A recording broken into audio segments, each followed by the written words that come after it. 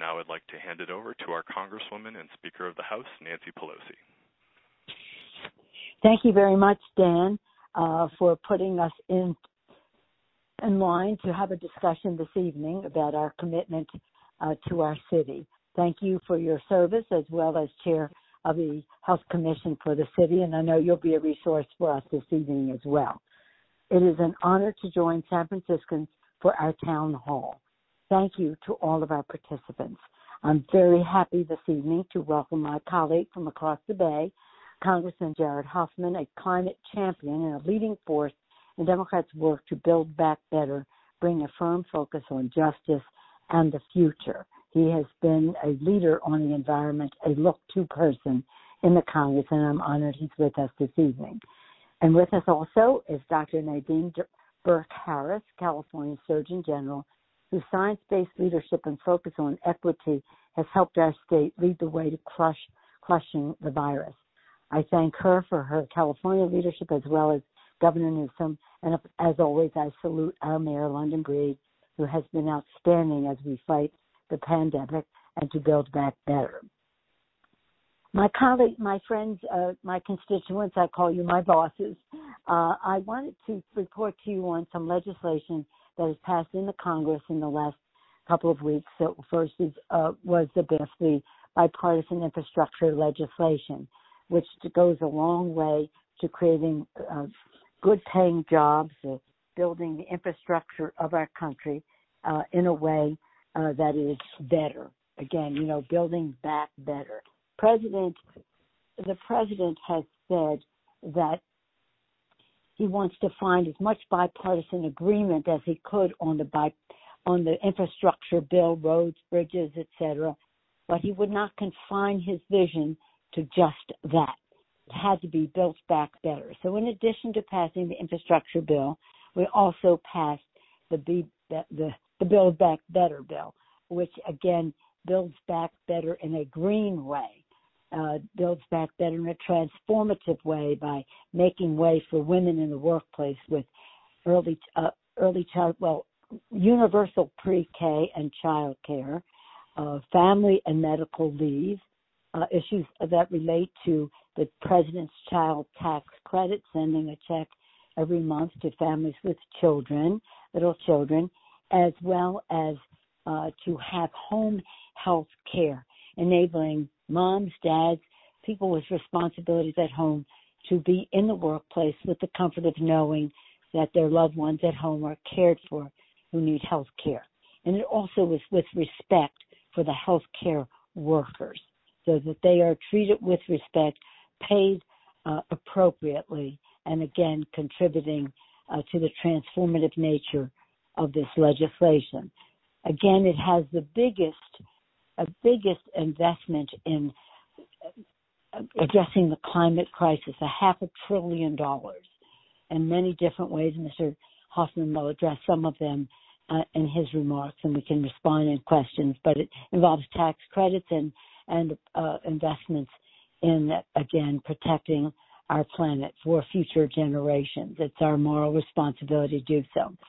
In addition to those two elements is our initiative on health care that is in there, broadening and strengthening the Affordable Care Act so it includes millions more people at lower cost and higher quality, and does so by including in all of this those who have been left out in their states by states not expanding Medicaid, but embracing them in the Affordable Care Act. It also enables us to at least start on our negotiations for lower prices for prescription drugs, and that will lower costs for people, also for the taxpayer, and again, helps to offset the, in my view, unfair nature of pharma as they have treated domestic consumers in a different way than those overseas. So for these and other reasons, this legislation, the Build Back Better, does exactly that, builds back with equity, with fairness, with respect for communities, doing so in a way that, combined with the bipartisan infrastructure bill, has a 40% equity requirement in it, that we're doing things that help communities, not divides them. And so it's a time. This week is something. Yesterday we had World AIDS Day. Tomorrow is the International Day for persons with disabilities, and both of those communities are benefiting from what we're doing in the Build Back Better legislation. And again, last week we observed Thanksgiving in San Francisco, our beautiful day of interfaith Thanksgiving breakfast where we didn't have breakfast, we had prayers, but it was a breakfast time where we honored Rita Semmel for her 100th birthday and her tremendous leadership in our community. So connecting back home with our San Francisco values reflected in our legislation in Congress. It's been a very eventful couple of weeks, and there's more to come. I look forward to hearing your questions and your responses to our questions. But before we get to that, it's my pleasure now, and I'm honored to yield to a public health hero, Dr. Nadine Burke Harris, a pioneer in studying and prioritizing youth health and toxic stress, a leading voice in addressing health disparities, and an absolute force in our state's work to crush the coronavirus. She's an intellectual resource for us globally, nationally, locally, and personally. Thank you very much for joining us, honoring us with your presence, informing us with your wisdom, Dr. Nadine Burke Harris. And before we hear from the Surgeon General, for those of you who just joined and have a question for any of the speakers, just press 0 on your phone keypad now to be added to the queue. We will try to answer as many questions as possible. Dr. Burke Harris? Thank you. Good evening, and thank you for the opportunity to join you today. My deep thanks to Speaker Pelosi for that very kind introduction. And as I begin, I want to just start by speaking to the issue that may be top of mind for many of you, and that is the discovery of the Omicron variant in San Francisco, the first case of Omicron in the United States. Subsequently, we've now confirmed 5 cases in New York, as well as 1 case in Hawaii. So the arrival of the Omicron variant in the United States, and, many folks are asking me what can and should we be doing, and the 5 things that are critically important that we can be doing right now: getting vaccinated, and if it's been 6 months since your Moderna or Pfizer vaccine, or 2 months since your Johnson & Johnson, go ahead and get that booster. Wear a mask when indoors, regardless of vaccination status. Get tested if you are having symptoms. Stay home if you're sick, and follow the CDC's guidance about travel. And really, that is there's really nowhere that's more prepared to deal with COVID. And when we look at California's COVID response, we've really been a national leader. And so as we look forward, this is something that I think we can continue to double down. Californians have been excellent in our response to the pandemic. And we know that the pandemic has been an incredibly stressful time for all of us, but especially our children and families.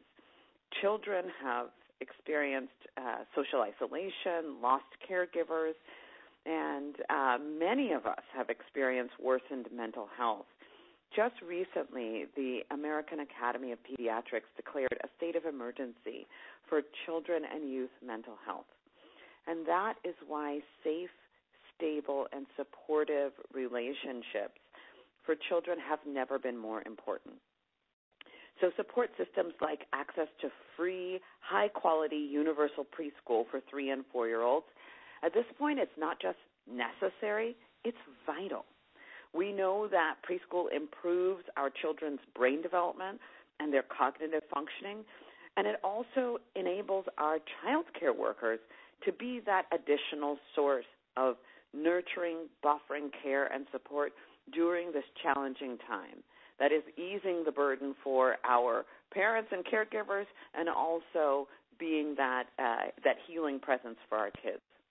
We also know that the economic impacts of the pandemic have been and continue to be a huge stressor for so many California families. And so when we look at universal paid leave for parents, tax cuts for families with children, lowering the cost of child care, all of these things ensure that parents and caregivers can keep their jobs and not have to make the impossible choice between economic well-being and their child's well-being. And that is something that California is taking a lead role in, is investing in our future. California has invested more than $4 billion in the new Children and Youth Behavioral Health Initiative to ensure that all children receive the screening, the support, and the evidence-based care for emerging and existing behavioral health needs. These investments make a difference. And California's ability to lead in this area has been really enabled by strong federal partnerships and support. And now is the moment for us to act. This work has never been more important.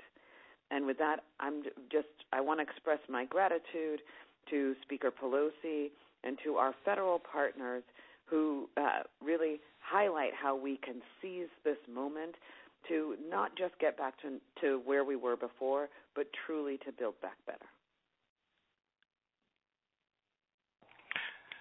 Thank you, Dr. Burke Harris.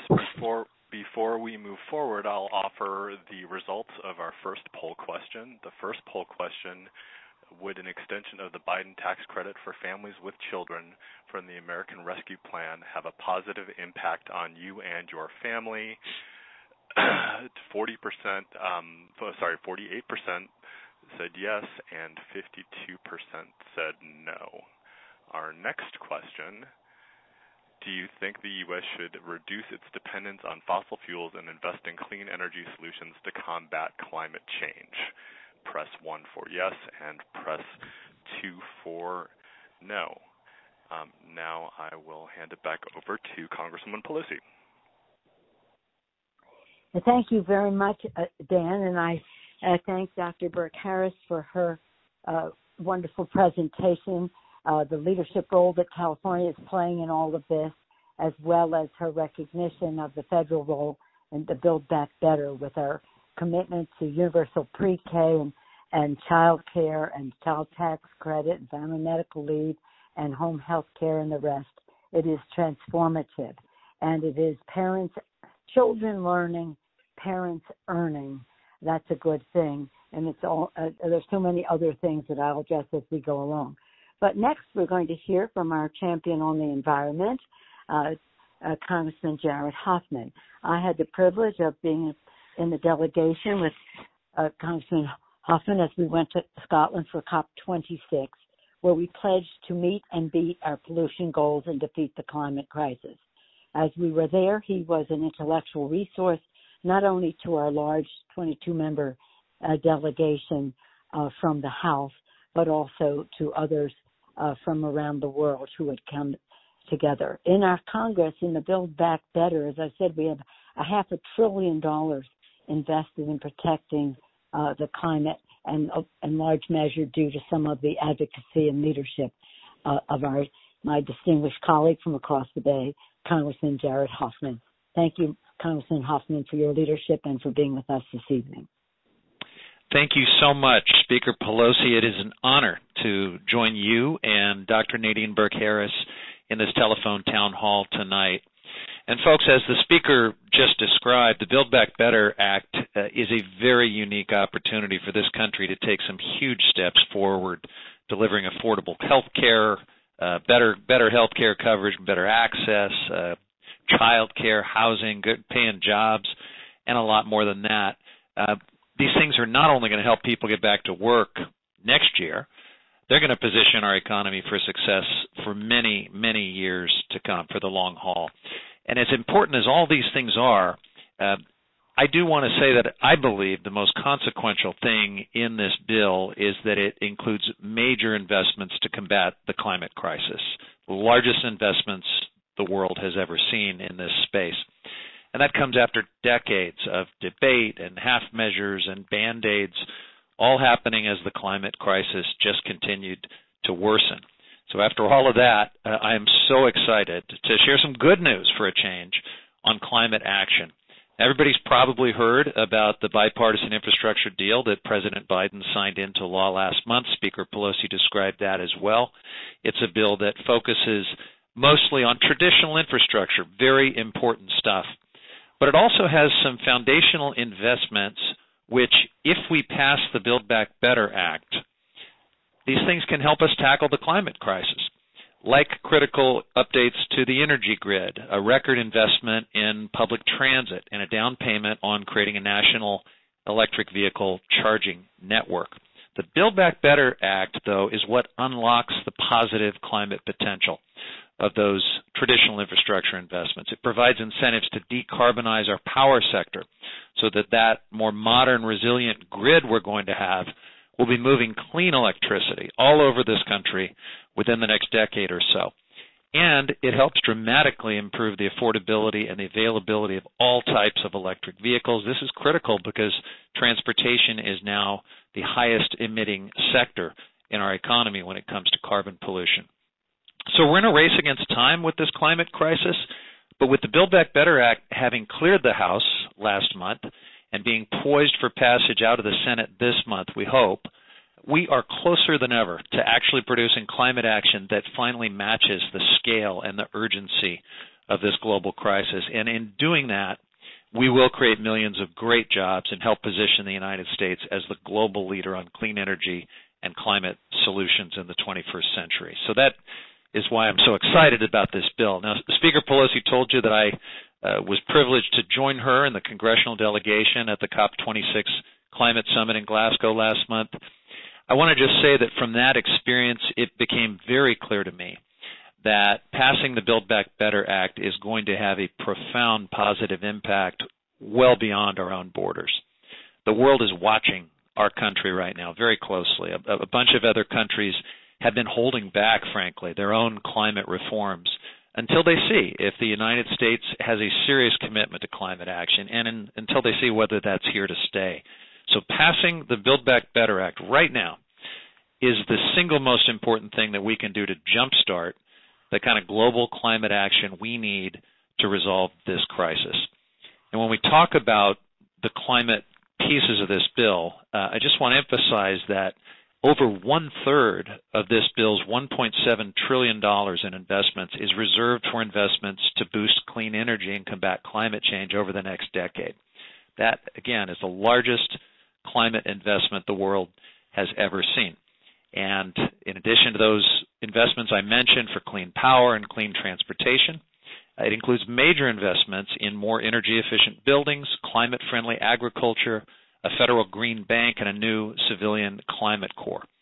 The goal of this package, of course, is to reduce U.S. carbon emissions by 50% below 2005 levels by the end of this decade. As we heard in Glasgow, this is the key decade. The emission reduction targets we've set for this decade will determine whether we can keep global warming under 1.5 degrees Celsius. That's critical to preserving a livable planet for future generations. The bill also includes critical climate provisions that I've personally helped develop and shepherd through the process: an end to fossil fuel leasing in the Arctic National Wildlife Refuge, an end to new offshore drilling in federal waters along the Atlantic and Pacific coast and the eastern Gulf of Mexico, $6 billion to transform the largest civilian fleet in the world, the United States Postal Service fleet, and put EV charging infrastructure in every single postal facility in America. I'm very excited about that. $27 billion in investments for forestry programs to combat forest fires and promote resilient, healthy forests, including $500 million for wildfire management, $1 billion for Pacific salmon restoration and conservation. And because I represent a lot of Indian country in my North Coast district, I'm really pleased by the tribal set-asides in this legislation, including a number of investments for Indian health services, construction of facilities, and also $500 million for tribal and native Hawaiian climate resilience and adaptation. And I'll just mention also $490 million for tribal public safety and justice and $25 million for emergency drought relief for tribes.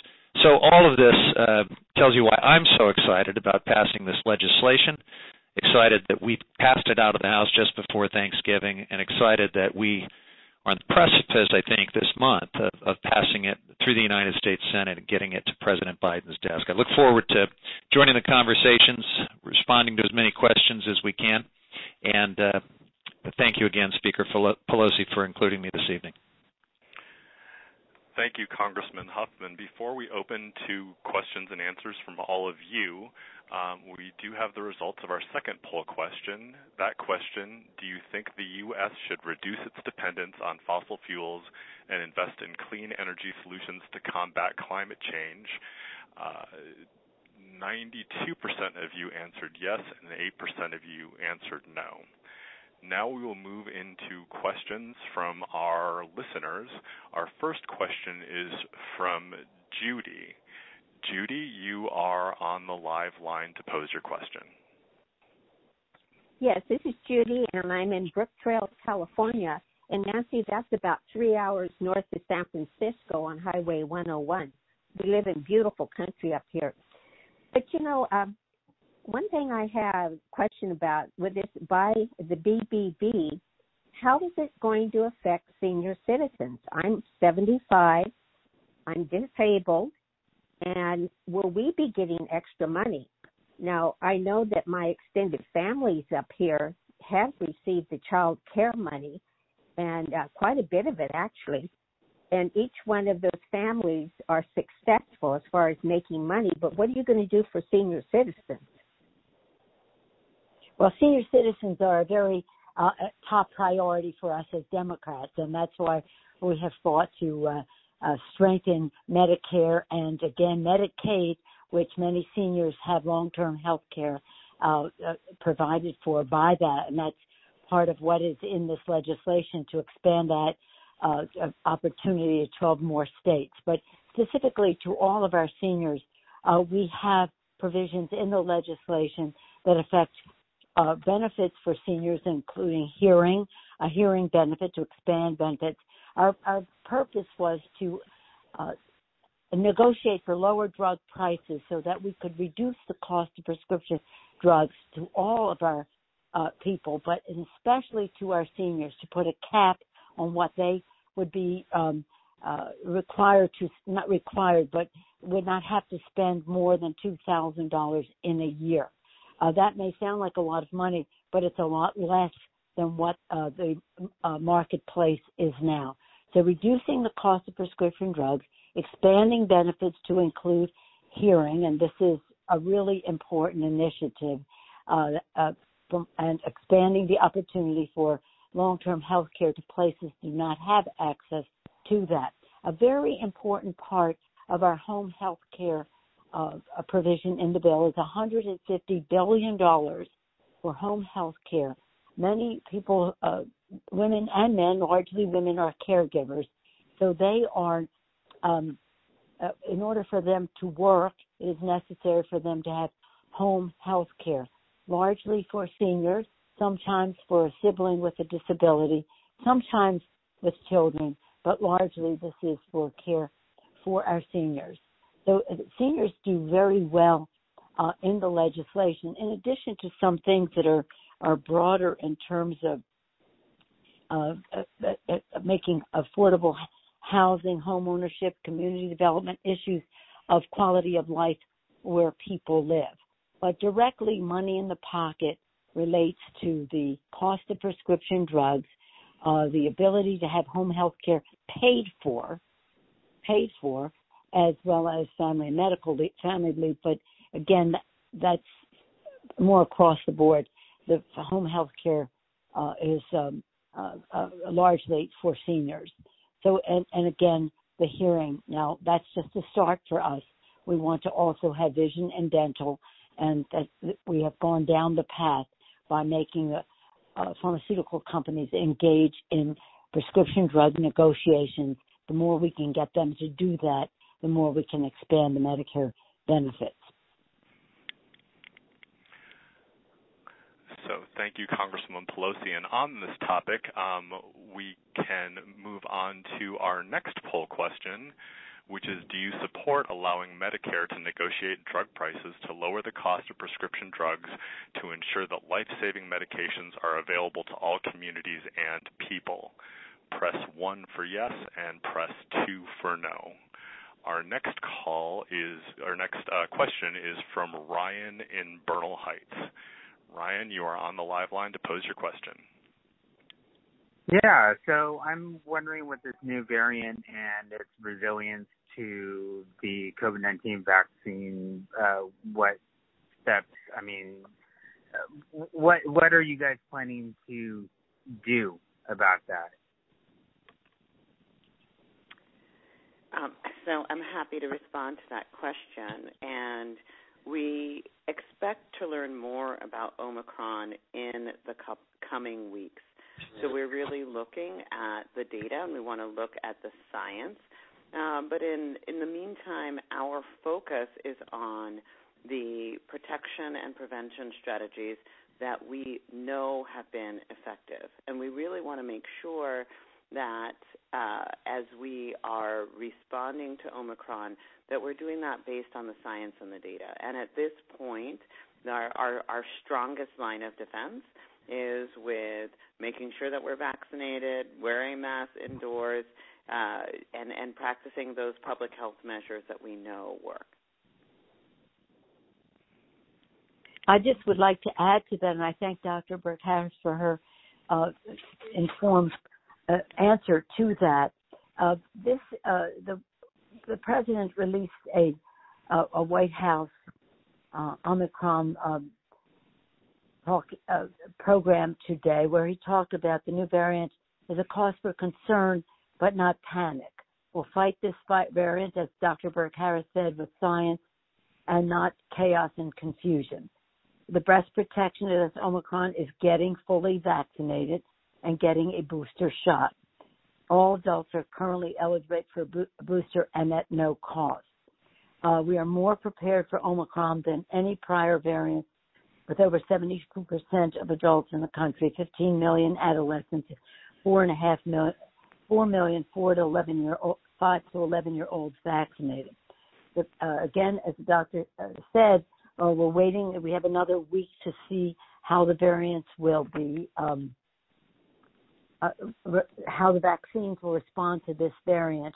But we are very optimistic and careful and prepared as we go forward, and we want again to share that information with other countries. But this was a plan that was announced by the president since yesterday. Great. Thank you, Congresswoman, and thank you, Ryan, for that question. Thank you also to Dr. Burke Harris. Our next question is from John in Civic Center. John, you are on the live line to pose your question.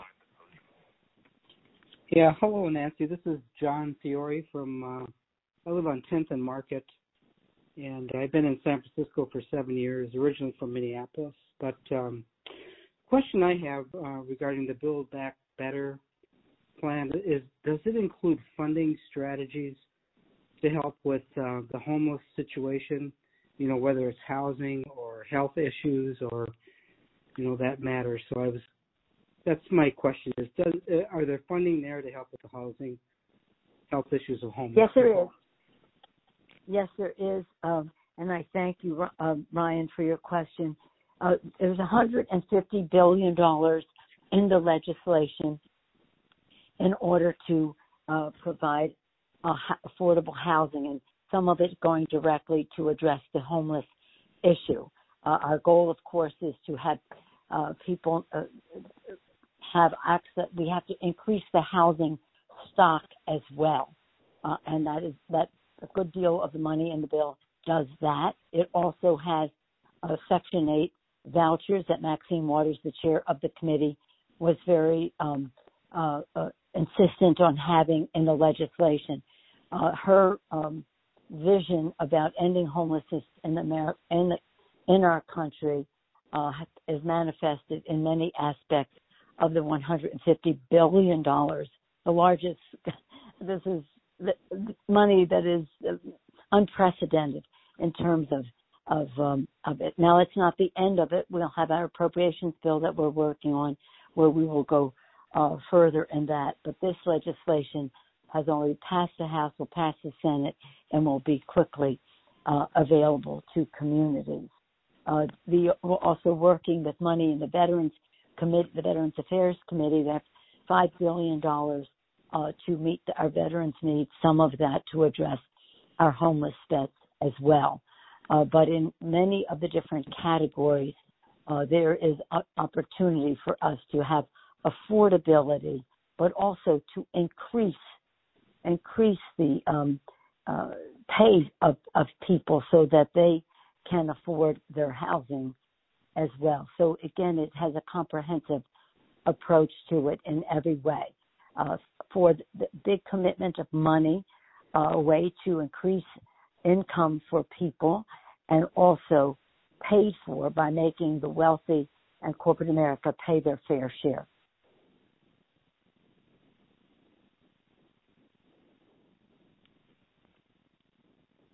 Thank you, Congresswoman, and thank you to John. Our next question comes from Kent in the Marina. Kent, you are on the live line to pose your question. Hi there, Speaker Pelosi. I wanted to pose a question around commercial electric vehicle manufacturers and support for the EV industry on the commercial side that's in the Build Back Better plan. I was curious if you could highlight some of the key things that have been put in there. I want to be very happy to yield to Mr. Huffman on this score because what I didn't say before about him is that he is a member of the Select Committee on the Climate Crisis, that he is a member of the Transportation and Infrastructure Committee, and he is also a leader on the Natural Resources Committee, all of which are weighing in on this electrification issue. Congressman Huffman? Thank you, Speaker Pelosi. And Kent, thanks for that great question. If we're going to hit this goal of 50% reduced emissions by the end of this decade, we've got to very quickly transform the transportation sector. So your question about electric vehicles and electric vehicle charging is right at the heart of that. What this legislation does is builds on the $7.5 billion that was provided in the bipartisan infrastructure bill for EV charging and takes that much further through the tax code primarily with new tax credits and incentives for not just the deployment of EV charging systems all over this country. I mentioned the $6 billion that will go to the Postal Service for both electric fleet vehicles, but also the charging infrastructure needed for those vehicles and for everyone who visits a postal facility everywhere in the country. That's a big deal for the success of EVs. But then to make it available to consumers, and we're significantly expanding the tax credits right now. When you go to buy an EV, you can get up to $7,500, but there are caps on that for certain manufacturers, and that's really as far as it goes.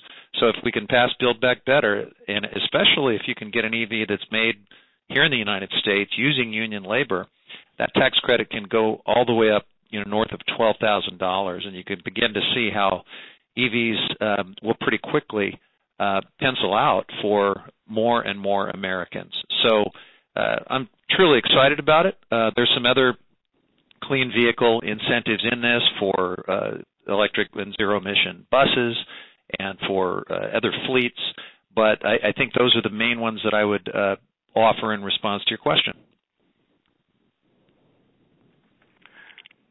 Thank you, Congressman Huffman, and thank you to Kent for his question.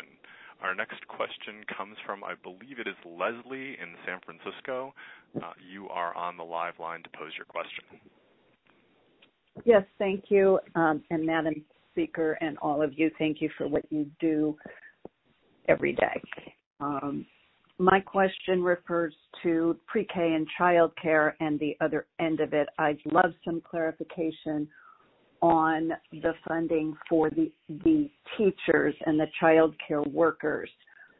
They're just not they're not enough right now, and I'd like to know more about the living wage and what the plan is to recruit and then train them. Thank you. Well, thank you so much for your question, because it reaches to the heart of the matter. It is of course important to have trained teachers, as well as to pay them respectful of their contribution that they make as custodians of our children. But we also have in the legislation initiatives to help, and not just this bill, but what we started with the rescue package in March, and now in the legislation that is current in this month, and that is for school construction as well. We tell children that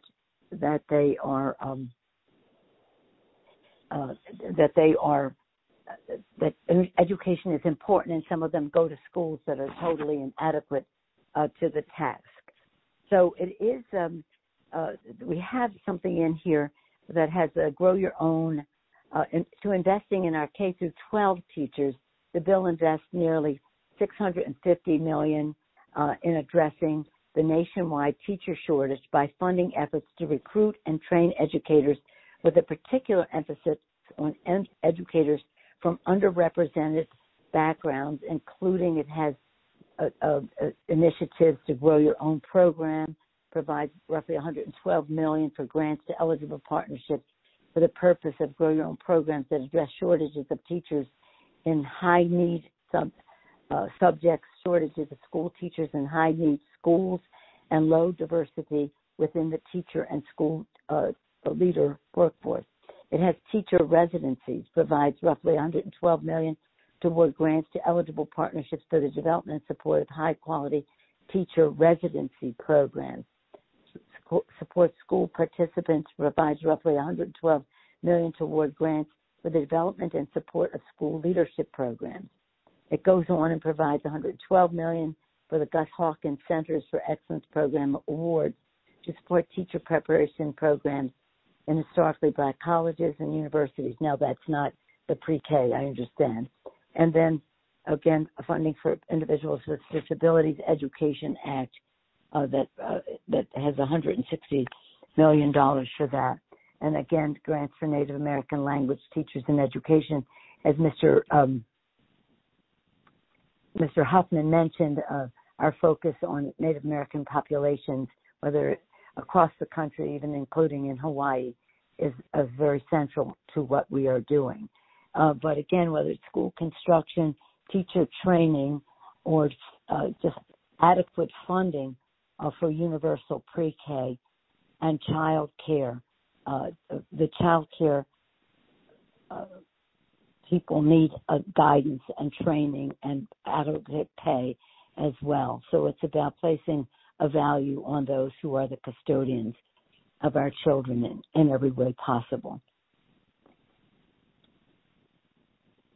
And by the way, I want to just say that when we did the rescue package in March, I had a very heavy emphasis on state and local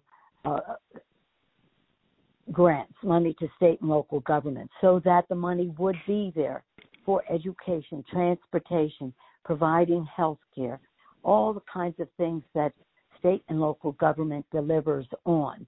Because of the pandemic, many teachers were being fired because state and local governments were exhausting their resources by the cost of the pandemic, as well as the loss of revenue from the tax base not being there for people not going out buying things, having dinner, paying taxes, and the rest. So it was very important, to the tune of hundreds of billions of dollars, for us to make sure that every community in the country, be a small town or a county, of course cities and states, would have the resources they need to meet the needs of their people, education being a very essential part of all of that. This that we're doing in these bills are additional to that. But it all adds up to hundreds of billions of dollars, paid for by making the wealthy and corporate America pay their fair share for the children. Thank you, Congresswoman, and thank you, Leslie. Our next question is from Patrick. Patrick, you are on the live line to pose your question. Well, first, thank you very much to all of our speakers for the great work you've done in the last year. It's appreciated. And also, thank you for the good update tonight.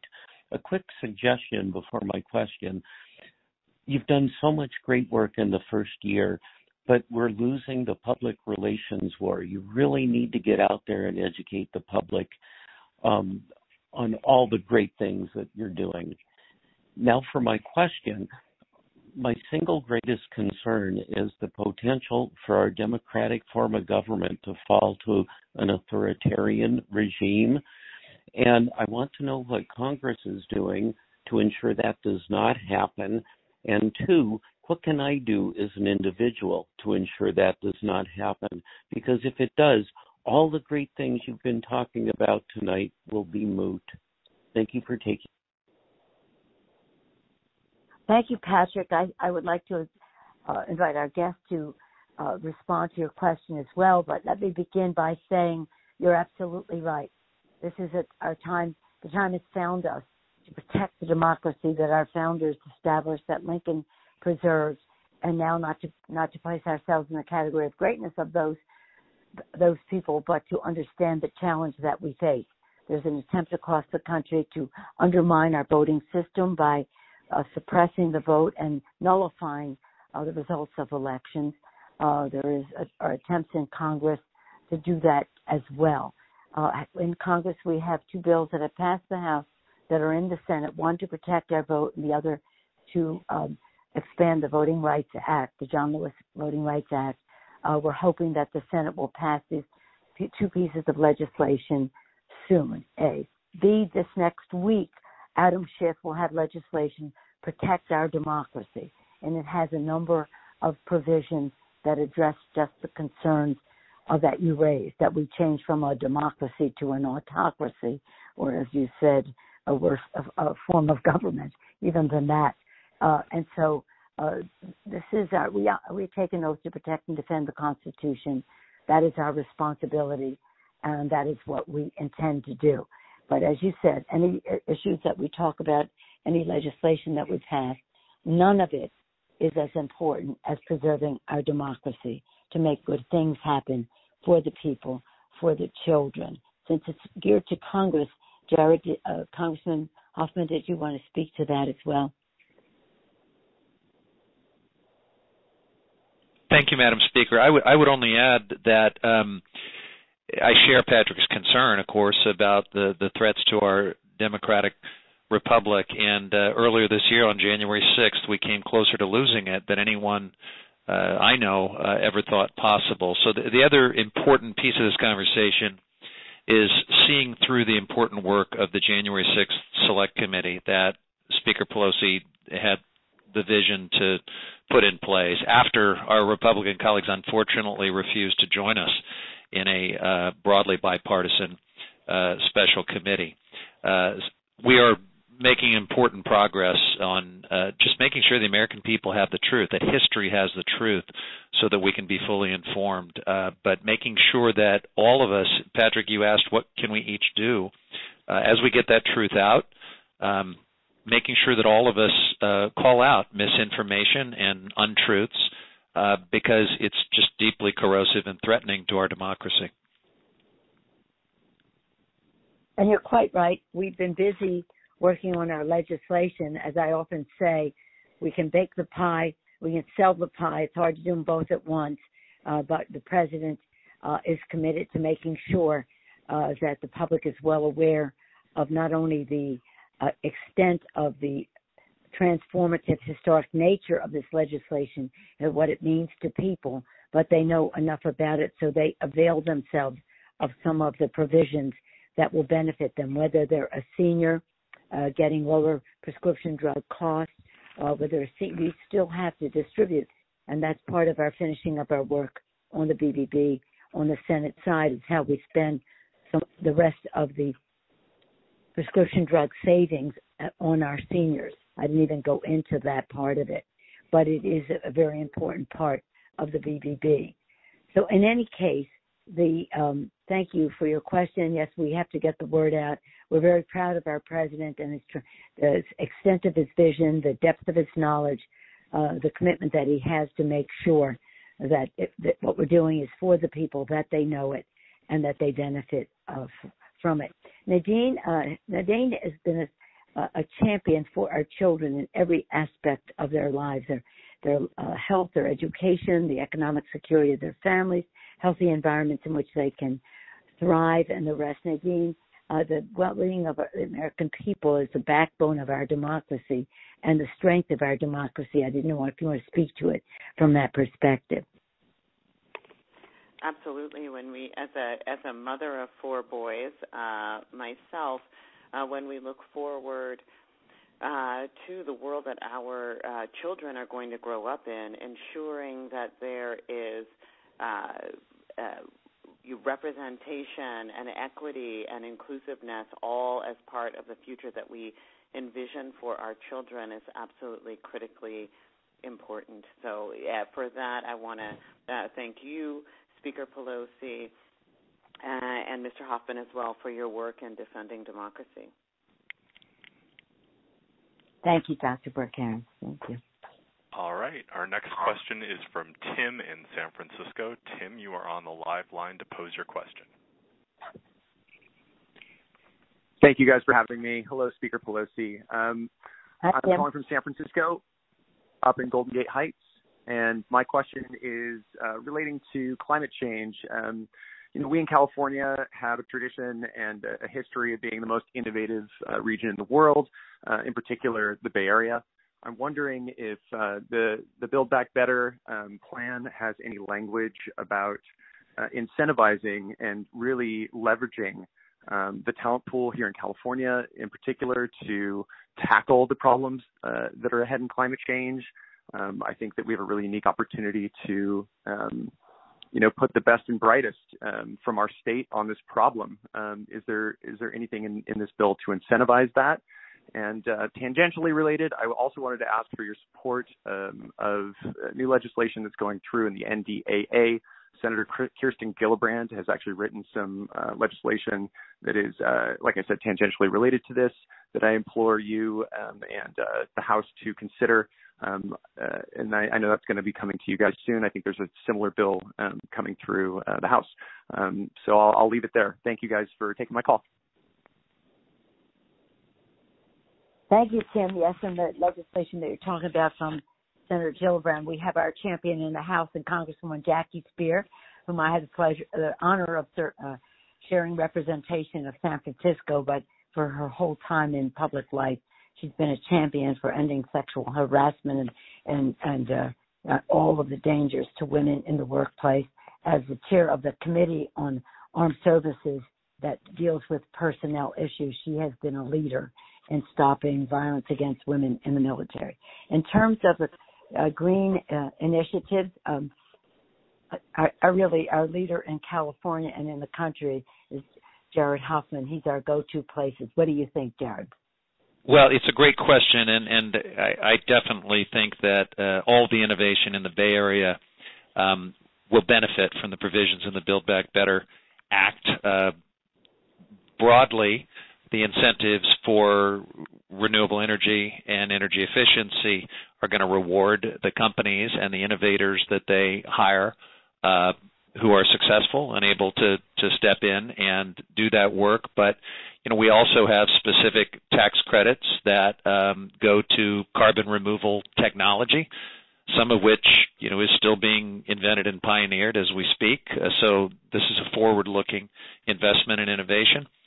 We've got green energy partnerships that are going to get new tax advantages that used to only be provided to fossil fuel partnerships. And so that levels the playing field for these innovators to get in there and do their good work.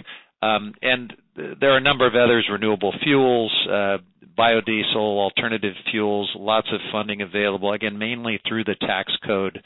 But there's just a whole bunch of R&D and innovation bound up in all of that. And, as I conclude this answer, let me just say Speaker Pelosi honors me by deferring to me on these questions about some of the climate matters, but she takes a backseat to no one on climate action and climate policy and leadership. I have seen that in the way she's helped steer this legislation with a very slim majority in the House over the threshold.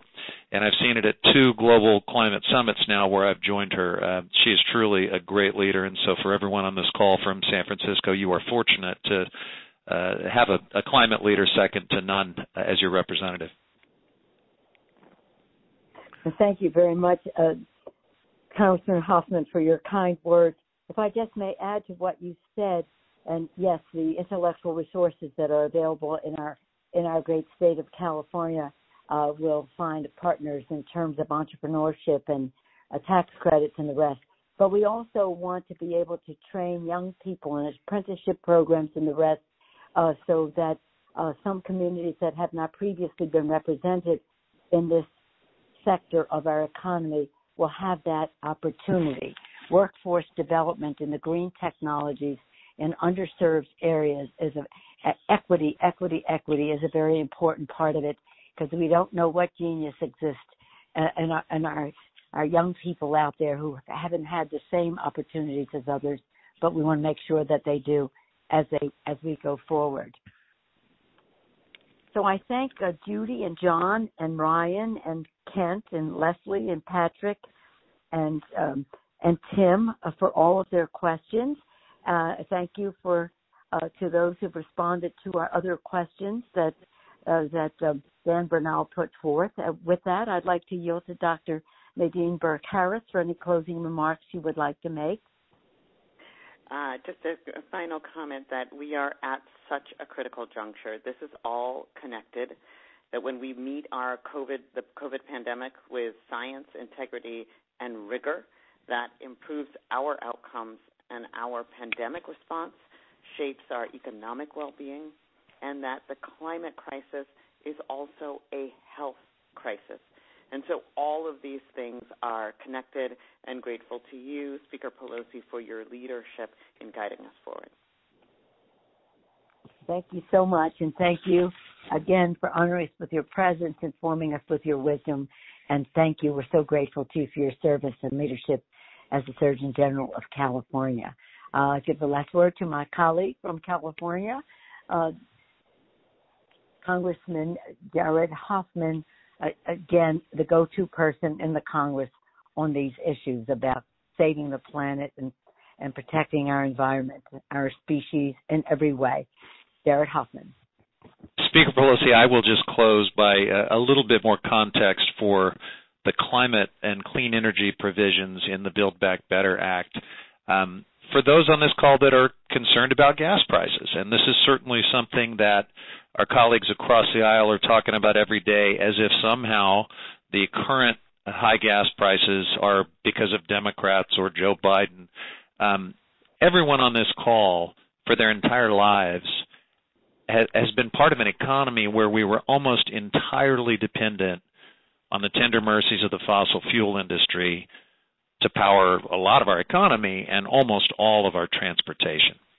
And so as we think about this fossil fuel roller coaster, which has always taken us into wild gyrations of prices and gouging adventures with the fossil fuel, I call it the tyranny of the pump. As we think about that, our answer can't be to just double down on that same fossil fuel roller coaster. At some point, we've got to get off the roller coaster.